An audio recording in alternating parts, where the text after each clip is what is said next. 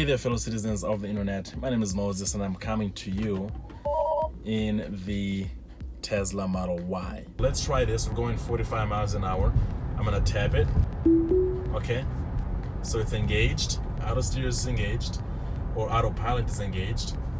And as you can see, my feet are not on the accelerator and the car is just moving all by itself.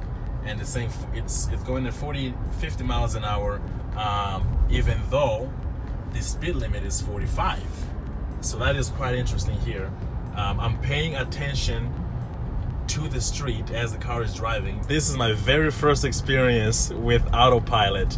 So this is, oh my goodness, it's a little scary. It's a little scary. I'm trusting that the car knows what it's doing. I've test driven the Tesla Model 3 about a year ago, and not a lot has changed since then. Now, I just want to say that the biggest change that I noticed from driving a standard gasoline internal combustion vehicle to an electric vehicle is the regenerative braking. Yeah, I know, out of all this technology and all these other things, the regenerative braking is the biggest one for me, because I'm just so used to slowing down using my brakes.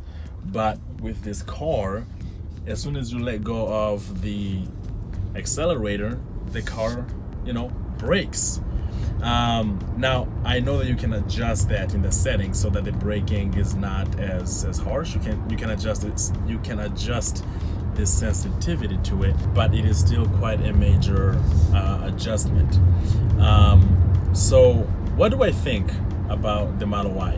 I would say that the Model Y is, well, obviously a bigger cousin of the Model 3, a bigger brother of the Model 3. And for me personally, I don't think I would get it if I could afford it. That is, if I could buy it in cash, I don't think I would get this vehicle.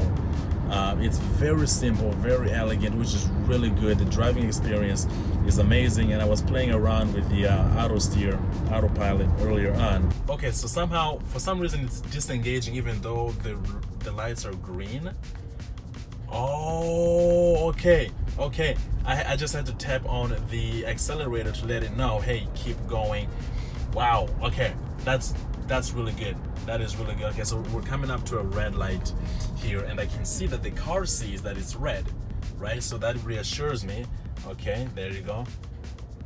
Wow, and perfectly right on the lines.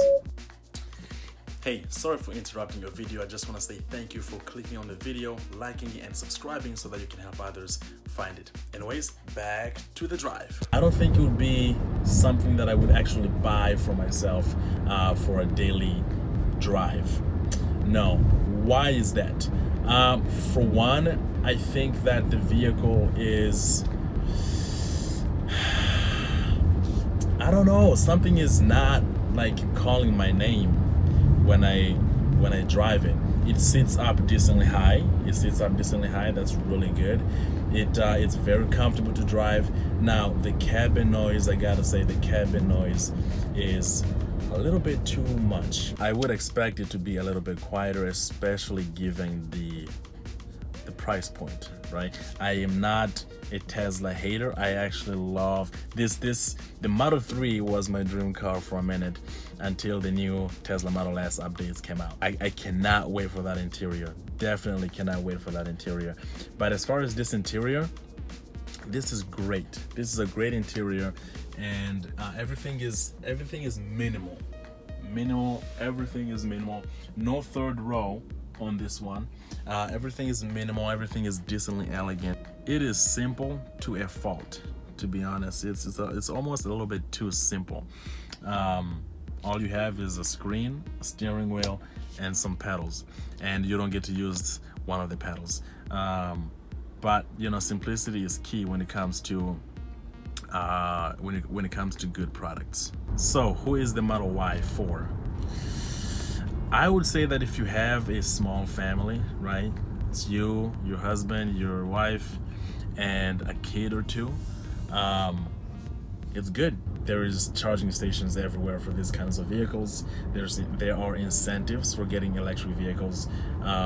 So yeah, if you have a small family, you know, this would be a good car for you.